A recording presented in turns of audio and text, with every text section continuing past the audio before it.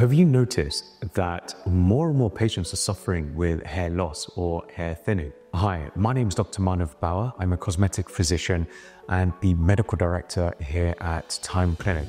And I've got 8 years of experience in medical aesthetics.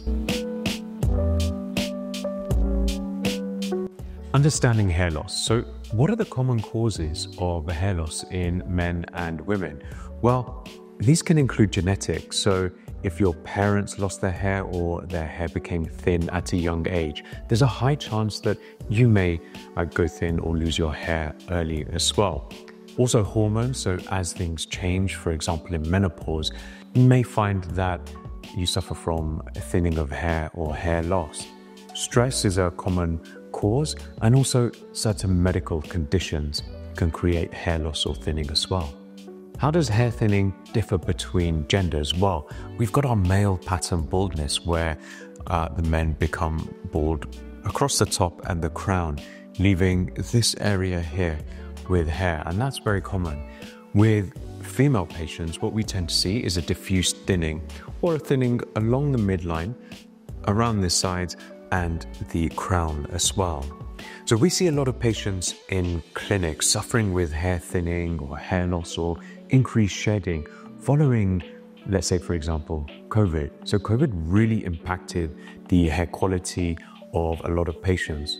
Also postpartum, so patients who have given birth, if you think about the change in hormones, the stress on the body itself, we see a lot of patients coming in where their hair has really thinned or they've lost a lot of hair and it's not coming back.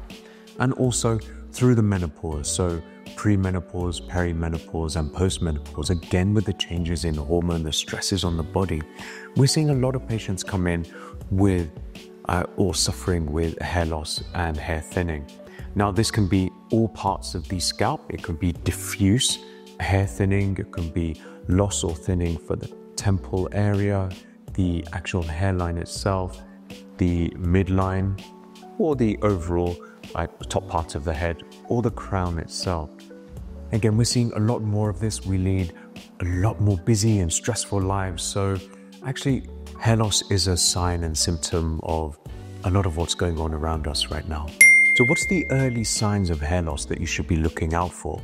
Well, we have something called shedding, where when you're brushing your hair, you may shed more than you normally do. So keep an eye on how much hair is in your hairbrush or in your shower. And if you feel as though it's increasing, I would definitely seek medical attention. So here's an overview of the treatments that we offer here at Time Clinic. And these are all non-surgical treatments and consist of calcium growth factors, as well as platelet-rich plasma, which is known as PRP.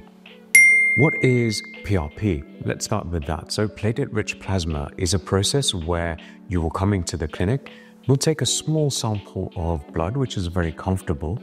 We'll use a little machine that we've got to spin the blood, and that allows us to take out the plasma cells and growth factors. And then we can use them to introduce to the scalp, and that helps to stimulate growth. So Calecim is a product that comes in vials. It's a serum, and the product is derived from a sample taken from a red deer in New Zealand. It's umbilical cord. So it's a very ethically sourced product. Now, what it is umbilical cord stem cell derived growth factors. So we've got an abundance of growth factors in a serum from one sample taken many, many years ago. And we can use this in a similar way to PRP. So why choose PRP or Calecim over other treatments in the market? Well, using these growth factors, we can really create a safe treatment for you and really stimulate those hair follicles to start producing more thicker and an increased quantity of hair. So how many treatments are typically needed for both PRP and Calecim treatment? Well, with PRP, we normally say anywhere from 6 treatments, and those are in-clinic treatments. And so you'll come in to see us and have the treatment every month, so once a month for at least 6 months.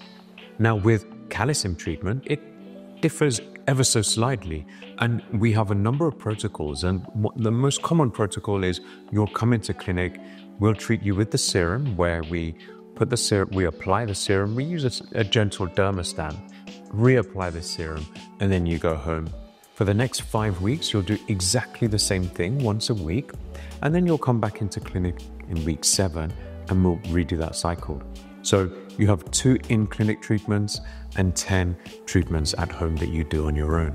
So what are the key differences between PRP and Calecim? Well, PRP has been used for many, many years, and it involves your own cells, essentially, which is great for some patients. Calecim uses an externally derived source of growth factors, and so the actual treatment's simpler. It's more of a comfortable treatment, and it's more frequent. So it's every week as opposed to PRP being once a month. So which treatment is best suited to different types of hair loss? Well, they both work, and that's the beauty of them. PRP can work, but we have to factor in the time, the length that it will take. So remember, it's 1 treatment a month for 6 months before we start to see some results, and also budget as well. So who are these treatments for? Well, both treatments can generally be used for anyone suffering with hair thinning or hair loss, regardless of age and gender. However, one thing to bear in mind is it's much better to start the treatments earlier, because if there are no follicles left, there's nothing to stimulate and increase that hair growth. So I would definitely get in there earlier for treatment, because it may not work a little bit later on down the line. So we've mainly focused on hair loss and thinning on the scalp, but actually there are 3 other areas I just want to discuss. And the first one is hair loss on the facial area. So we've seen men that have come in with patches of hair loss or hair thinning, and they really want to grow a beard. So things are changing as they're aging or due to stress. Now we can use these same growth factors, either Calecim or PRP, platelet-rich plasma, to stimulate the hair growth of the beard. And so that may help if that's something that you're suffering with. Another 2 areas that we can treat where patients suffer with hair loss or thinning are the brow area and the lash area. Now this may be, again, genetical. It may be too much plucking, so the frequency, or it may be pulling out the eyelashes or having extensions placed, and as they come off, the lash comes off as well. So if we need to increase the strength, the quality, so the thickness or the intensity of the hair in the brow or the lash, we can also help with that here at Time Clinic. Are these treatments safe? They're absolutely safe for all patients. There are minimal risk factors such as bruising, bleeding, infection, redness. However, they are very, very rare. The treatments are comfortable, and we see excellent results in our clinic. The important thing is these are suitable for patients who are looking for non-surgical treatments. So it's slightly different to hair transplant or surgery. So that's just something to be aware of too. How long does it take to see results? Well, generally most patients start seeing a difference within 3 to 6 weeks. Now that may be subtle signs such as the hair feels thicker or there's less shedding of hair.